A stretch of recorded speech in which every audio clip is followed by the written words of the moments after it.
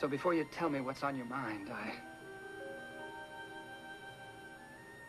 I wanted to tell you that I'm letting you go. I won't put pressure on you anymore. I won't rush you anymore. I just don't think it's fair to either one of us. Bobby.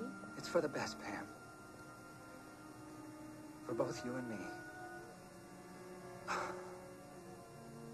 So I'll call my lawyer in the morning and he'll contact yours. I just think it's better we both finally realize that it's over.